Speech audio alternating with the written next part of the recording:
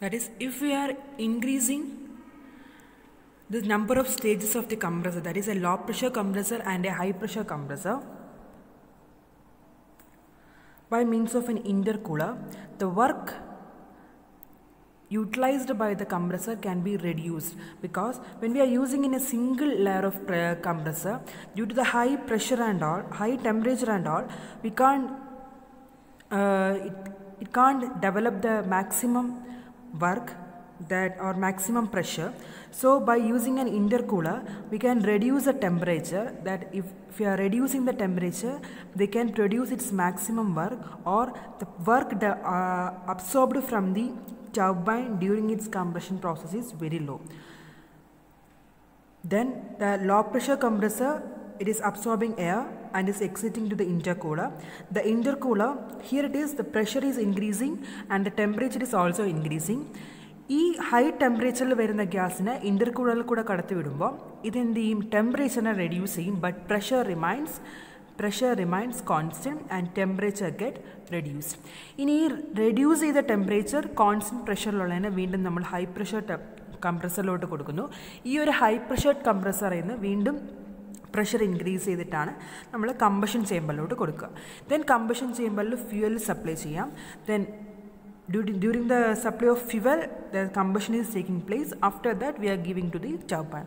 Due to this intercooling process, the work taken from the turbine by the compressor can be reduced. നമുക്ക് ഇതിന്റെ diagram നോക്കാം. That is TS diagram.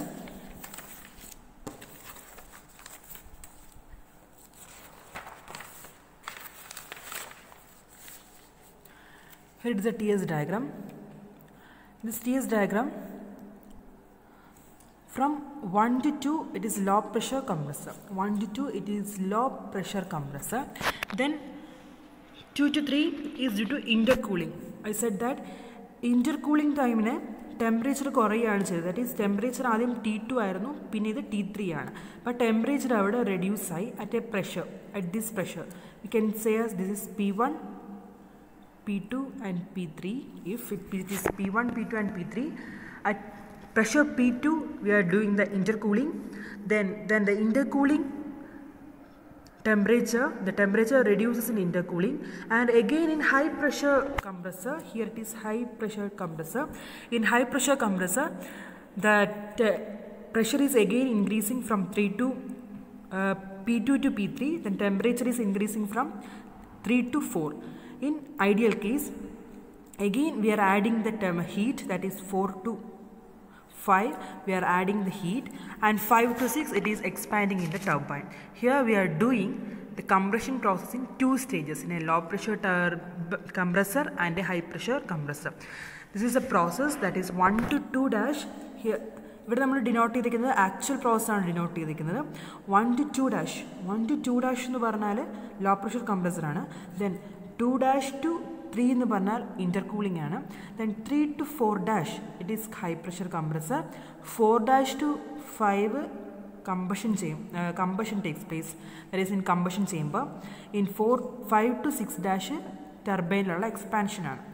ഇനി ഞാൻ ഈ blue colour വെച്ച് denote ചെയ്തിരിക്കുന്ന L and L dash, that is intercooling ഇല്ലായിരുന്നെങ്കിൽ നമുക്ക് എന്താ നടക്കുക, 1 to L അല്ലെങ്കിൽ 1 to L dash ആണ് നമുക്ക് നടക്കുന്ന കംപ്രഷൻ. then അവിടെ നിന്ന് ഹീറ്റ് ആഡ് ചെയ്യുന്നു, എക്സ്പാൻഡ് ചെയ്യുന്നു. But if intercooling is there, it is here. Intercooling വരുമ്പോഴാണ് ഒരു ലോ പ്രഷർ ടർബൈനിൽ നിന്നും ഹൈ പ്രഷർ ടർബൈനിലോട്ട് പോകുന്നത്. അപ്പോൾ ഈ ഒരു ബ്ലൂ കളറിൽ കാണിച്ചിരിക്കുന്ന it is without intercooling.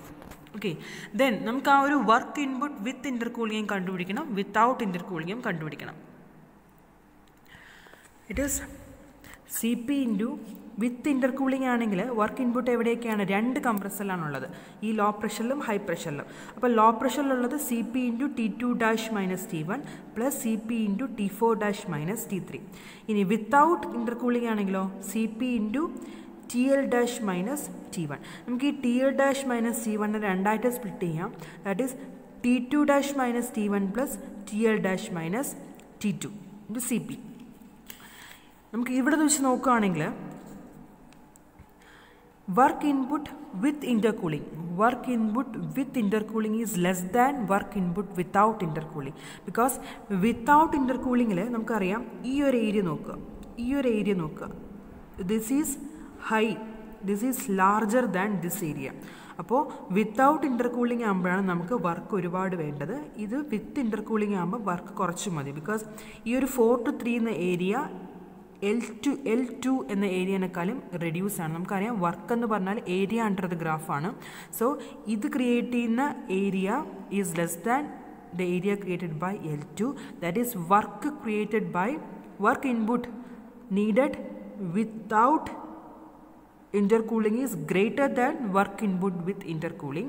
Here the conclusion, work input with intercooling is less than work input without intercooling. Then we are going the work ratio, that is net work output divided by gross work output, that is work ratio is equal to work of expansion minus work of compression by work of expansion.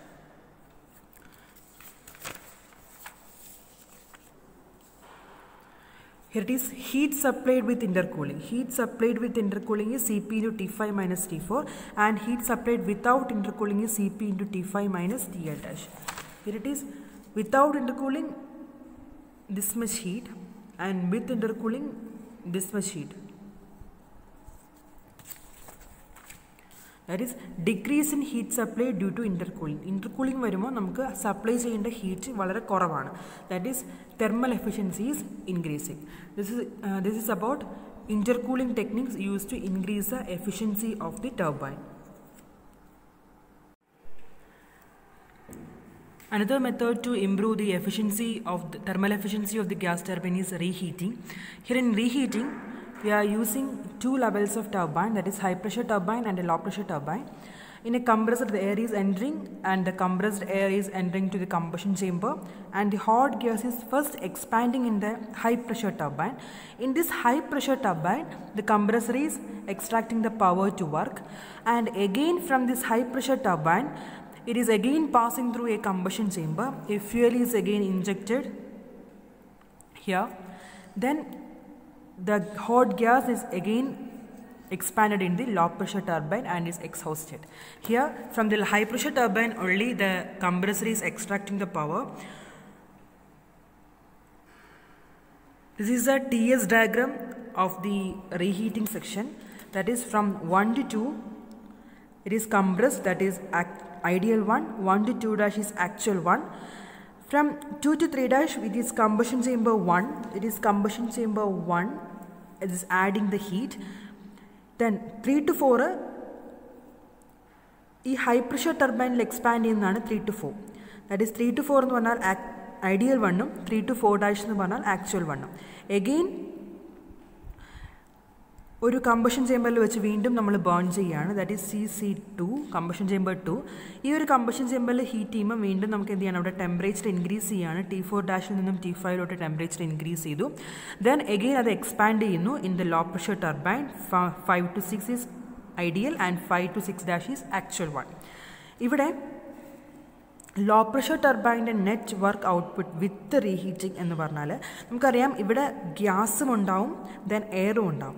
ഈ ഇവിടെ enter ചെയ്യുന്നത് എയറും ഇവിടെ enter ചെയ്യുന്നത് ഗ്യാസുമാണ്. Here it is air and here it is gas. Here it is air.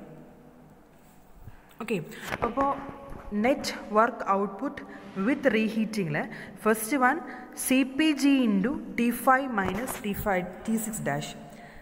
T5 minus T6 dash, that is net work output with reheating. Reheating ഉള്ളപ്പോൾ ഇതാണ് നമുക്ക് കിട്ടുന്ന net work output. Because high pressure ടർബൈനിൽ create ചെയ്യുന്ന output എന്ന് പറഞ്ഞാൽ V R utilising in A കംപ്രസറിനെ work ചെയ്യാനാണ് high pressure ടർബൈനിൽ യൂസ് ചെയ്യുന്നത്. ദെൻ ലോ പ്രഷർ ടർബൈനിൽ ഉണ്ടാകുന്ന പവർ മാത്രമേ നമുക്ക് ഔട്ട്പുട്ടായിട്ട് കിട്ടത്തുള്ളൂ. That is net work output with reheating. That is CPG into T5 minus T6 dash.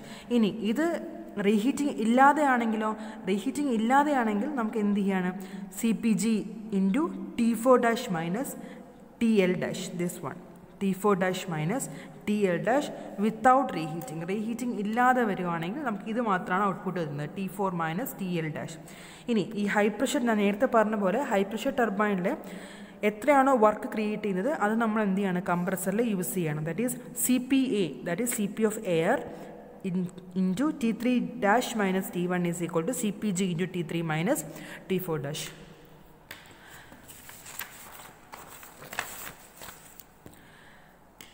That is, reheating increase the net work output because high pressure turbine use ചെയ്യുന്നതാണ് compressor use ചെയ്യുന്നത്. നമുക്ക് ആ low pressure ഉണ്ടാവുന്ന low pressure turbine use ചെയ്യുന്ന മുഴുവൻ നമുക്ക് net work output ആയിട്ട് produce ചെയ്യാൻ പറ്റും. Also heat supplied എന്ന് പറഞ്ഞത് heat supplied is CPG into T3 minus T2 dash. CPG into T3 minus T2 dash. ഇവിടെയും compressor നമ്മൾ heat supply ചെയ്യുന്നുണ്ട്, ഇവിടെയും supply ചെയ്യുന്നുണ്ട്. That is CPG into T3 minus T2 dash plus CPG into T5 minus T4 dash. Here it is. That is, by means of reheating, we can increase the net work output of the gas turbines. We know that efficiency is equal to output by input, net work output divided by heat supplied. So, heat supplied already നമ്മൾ generate കിട്ടിയിട്ടുണ്ട്. Reheating work output increase, obviously the efficiency will also increase. Then we are going to next section, that is regeneration. Regeneration, here it is. Compressor compress ചെയ്യുന്ന air നമ്മളൊരു heat exchanger വഴിയാണ് pass ചെയ്ത് വിടുന്നത്. So ഇവിടെ ഉണ്ടാവുന്ന high temperature high pressure എയറിൽ ഈ ഒരു ടെമ്പറേച്ചർ ഹീറ്റ് എക്സ്ചേഞ്ചർ അബ്സോർബ് ചെയ്യുന്നുണ്ട്. എങ്ങോട്ട് അത് അബ്സോർബ് ചെയ്യുന്നുണ്ട്, ഇങ്ങോട്ട് അബ്സോർബ് ചെയ്യുന്നുണ്ട്. Temperature is absorbing from this exhaust gas to this section. ഇവിടെ നിന്നുണ്ടാവുന്ന പ്രഷറിൽ ഉണ്ടാവുന്ന ഹൈ പ്രഷറിൽ ഉണ്ടാവുന്ന ഗ്യാസ് ഹൈ ടെമ്പറേച്ചറിൽ നമ്മൾ എന്ത് ചെയ്യും, കമ്പഷൻ ചേമ്പറിലോട്ട് കൊടുക്കും. ഈ കമ്പഷൻ ചേമ്പർ വീണ്ടും ബേണപ്പ് ആയിട്ട് the hot gas is given to the turbine. Then ഈ ടർബൈനിലുള്ള എക്സോസ്റ്റ് ഗ്യാസ് നമ്മൾ ഓപ്പൺ ആയിട്ട് അറ്റ്മോസ്ഫിയറിലോട്ട് വിടാതെ അതിന് പകരം ഒരു ഹീറ്റ് എക്സ്ചേഞ്ചറിലോട്ട് പാസ് ചെയ്ത് വിടുകയാണ്.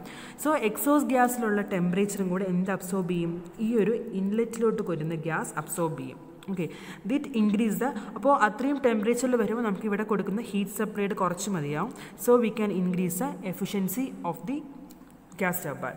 This is A diagram, TS diagram. 1 to 2 it is compressing, that is 1 to 2 dash actual system. 2 dash to 4 it is heat is adding. Then 4 to 5 dash it is expanding. Again നമ്മൾ ആ 5 ഡാഷിൽ നിന്നും 6 നിന്നും heat extract ചെയ്യുന്നുണ്ട്. This is the last one. This is a regeneration. Then the regeneration effectiveness is increase in enthalpy per kg of air divided by available increase in enthalpy per kg of air. നമുക്ക് ഈ ഒരു extraction കാരണം എത്രയാണ് അവിടെ ഉണ്ടായ increase in enthalpy divided by ആക്ച്വലായിട്ട് എത്ര കിട്ടുമായിരുന്നു. Because ഈ ഒരു ഹീറ്റ് എക്സ്ചേഞ്ചർ ഇല്ലായിരുന്നെങ്കിൽ എത്ര കിട്ടുമായിരുന്നു ആണ് ഔട്ട്പുട്ട്, താഴെ വരേണ്ട input. Then increase in enthalpy is the input. Efficiency is T3 minus T2 dash divided by T5 dash minus T2 dash.